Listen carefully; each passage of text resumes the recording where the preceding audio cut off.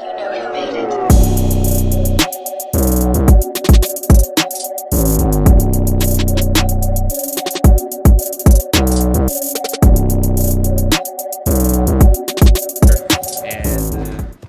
The next one being more of the closer to this one, so they just kind of will follow up and the conversation will just continue from there. I think we'll kind of play it like that, you know.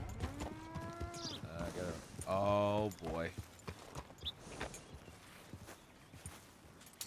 You can rest now, boy. I think I possibly have been here once before. You, whatever do you want? I don't think Mr. Thomas Downs, you owe me money.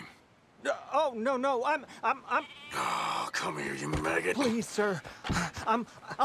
Really? Threaten me, would you? Please, I have a family, sir, please. I don't care about your family. Why'd it have to come to this, huh? Believe me, sir, I didn't want this either. Beating him like a redheaded stepchild. You ain't such a do-gooder, are you? If you're running out on debts. I'm not running anywhere. I'm doing... If I'm here, there's a reason I'm here.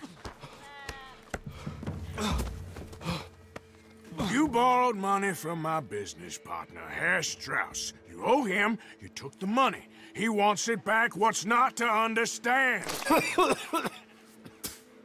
Where's our money? I don't have it. And that's all it takes. Sell your place. We already owe more than it's worth. Then sell your wife, or your family, or something. We ain't your idea of charity. Is that clear? And now he's infected. What are you looking at? Thomas! I said what you looking at, woman. My husband isn't well.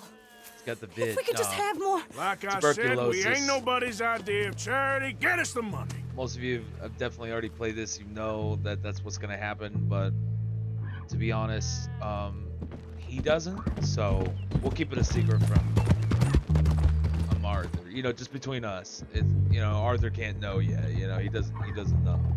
So